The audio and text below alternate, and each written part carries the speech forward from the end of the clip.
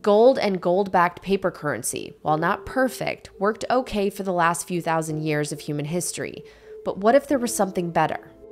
What I liked about Bitcoin was it was a digital gold or a digital property that you couldn't inflate. So call it digital gold without all the imperfections of gold. What's actually happening is you have a bearer instrument inside a network with unlimited velocity. Bitcoin is an open, programmable source of exchanging value across time and space that we can all access. The reason it's so genius, and the reason Satoshi's an artist, and the reason Bitcoin has effectively perfected money is because Satoshi took away all of the indivisibility, all of the decomposability, all of the unrecognizability, all of the immovability, and all of the unpredictability from money. He maximally removed all of these negative aspects of money to deliver us the quasi-perfection that is Bitcoin.